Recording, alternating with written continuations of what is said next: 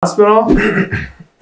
Talking too much, getting these videos cranked out. Welcome back to the channel, everybody. For those of you who are new around here, my name is Michael, aka Dr. Cellini, and I'm a board certified diagnostic and interventional radiologist in New Jersey. So I was browsing YouTube, and as usual, they recommend these medical videos because I'm in the medical space. And since I'm a sucker for thumbnails just as much as the next person, the 10 unbelievable medical mistakes really caught my eye. But then I refrained from clicking on it because I thought might as well make a reaction video to it if they're that unbelievable. So I have no idea what's inside, but we are going to watch it together, and I'll react to it and show you what I think. Should be interesting, I hope.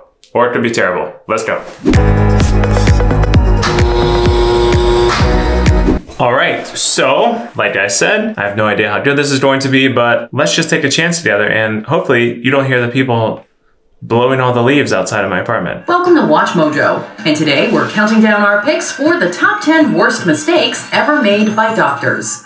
Number 10, the fertility clinic used the wrong sperm. Ooh, that's bad. I wonder when they found out. After they delivered the baby? Before? I don't know what's worse. When Thomas and Nancy Andrews wanted to have a child, they turned to modern medicine for help. Their daughter was born in 2004, but unlike her Caucasian father and Hispanic mother, baby Jessica is black. 3 DNA tests ultimately showed that Thomas was not Jessica's biological father. The Andrews sued both the clinic and the doctor, claiming that every time they looked at Jessica, they were reminded of the clinic's mistake. I don't even know if I have words for that, because that just shouldn't happen. I think that's lawsuit worthy. Number 9. Removed kidney instead of gallbladder. Okay.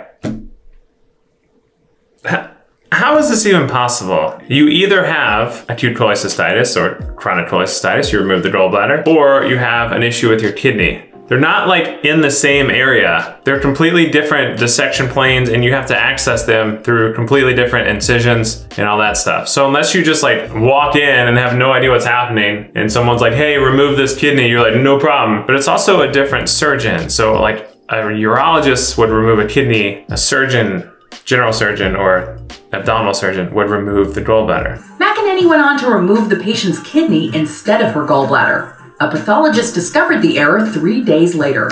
I don't know if that's true. See, this is why I don't believe it.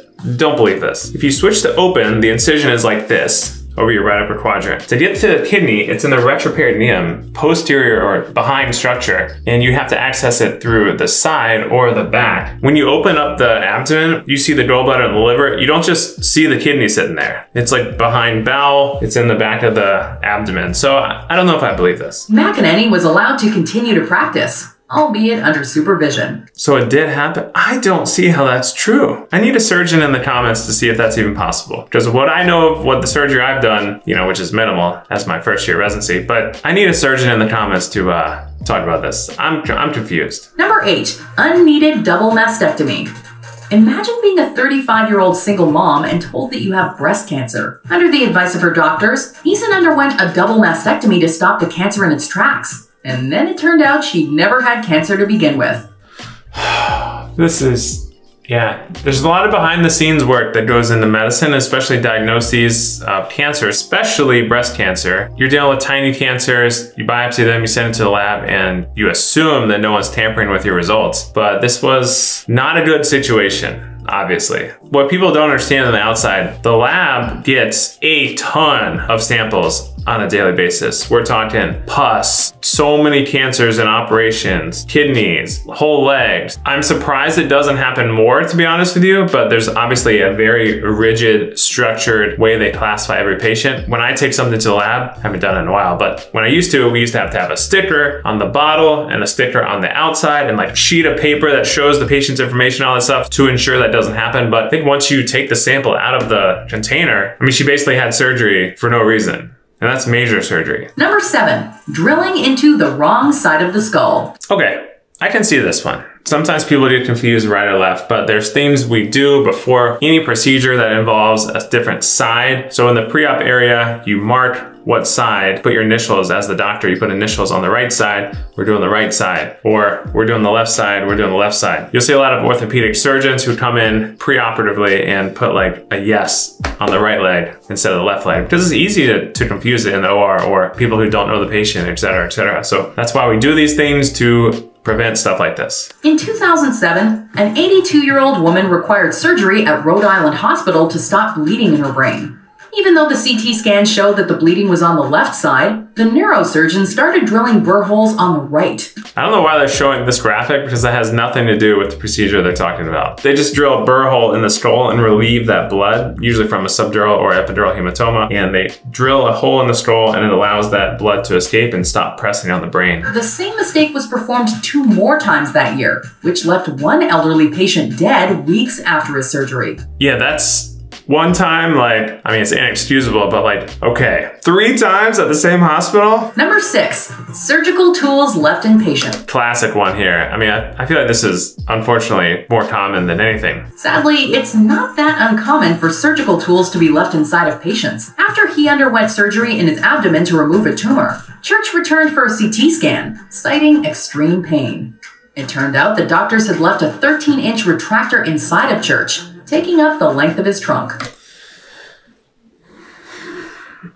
I mean, for those of you who don't know, again, I'm not a surgeon, but I've been in the OR many times in my day. I think this is what we call like the malleable instrument. I don't know the technical name for it. Surgeon, comment below.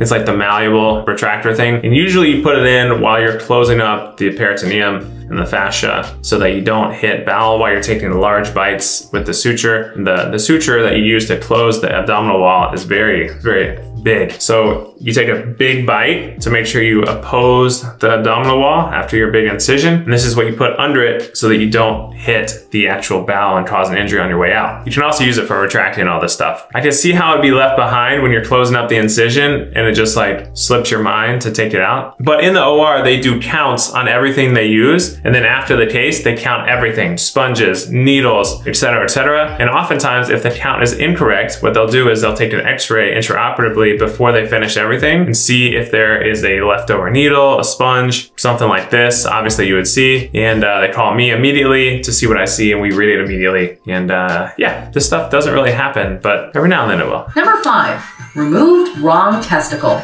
Ooh, that hits. That hits hard. That's no good. 47-year-old Benjamin Houghton had been complaining of pain and shrinkage in his left testicle. Instead of removing the left testicle, doctors removed the right healthy testicle. That's not good, not good. Especially if you're trying to have kids. Especially if the other testicle was atrophic or small. Maybe it wasn't working, you took out the good one, now you're left with one bad one. Number 4, anesthetic awareness. The Baptist preacher was admitted to Raleigh General Hospital for exploratory surgery in 2006 and was given drugs to paralyze his muscles. But the anesthesiologists failed to give him the general anesthesia that would make him unconscious. He experienced agonizing pain. You hear about this stuff. I think they did a whole movie on it. So they give you a paralytic to calm everything down and basically you can't move any muscle in your body but just sit there. And if they forget to give the actual anesthetic, you just sit there, you can't move or talk, and you feel everything. Which I can only imagine is something out of a horror movie. I've heard of things like this, but they don't happen often, luckily. Constant nightmares and torment drove him to suicide less than a month after surgery, and his family to sue the hospital. Dear God, come and take me now because I can't deal with this. Number 3, an open heart invasive procedure on the wrong patient. Ooh, I don't know how you can recover from that one. There are multiple checks we do before any procedure to verify a patient's identity. Unless they had like the exact same name and birthday, that's inexcusable. And also, wasn't the patient like, why are you doing this? I always wonder that too, right? Obviously it's the fault of the medical staff, but wouldn't the patient be like, no, I'm not having my heart taken out? Wouldn't they know that? Or I guess sometimes they don't. A patient was admitted for a procedure to locate brain aneurysms, but after completing the cerebral angiography she'd been scheduled for, the patient was returned to the wrong floor. From there, a different team of doctors took the patient to perform heart surgery.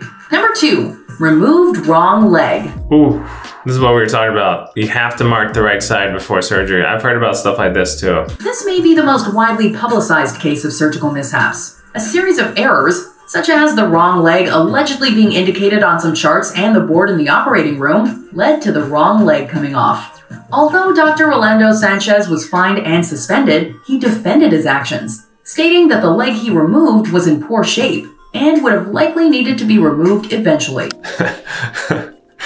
I I see where he's getting at, but that's bad timing. So a lot of these patients with peripheral arterial disease have both of their legs in pretty bad shape. That's pretty common. It's rare to have one leg that has a very severe disease and the other be like perfectly pristine. Usually there's disease on both sides. So it may have been something in the future they were considering amputating that leg as well, but you can't really defend yourself by saying we'd eventually have to do that anyways.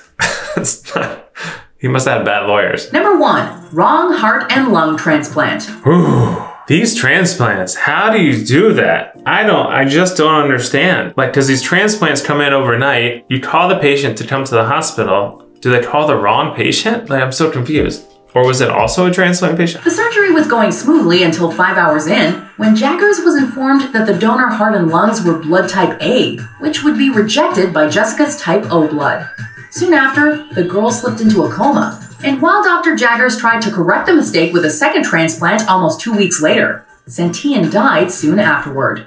You know, when you have a pediatric wrongful death, I don't know, that always gets to me, and that gets to a lot of people. So I'm sure that family won a pretty big case against that hospital. That's Duke Hospital, by the way. I used to live in Durham. I used to go by that hospital all the time, and I never knew that. I think that officially concludes this video on these horrendous medical mistakes. Let's hope none of us ever experience any of those. So if you like this video, let me know in the comments below. Smash the like, subscribe button, follow me on Instagram if you don't already, and I'll see you all, of course, on the next video. Bye.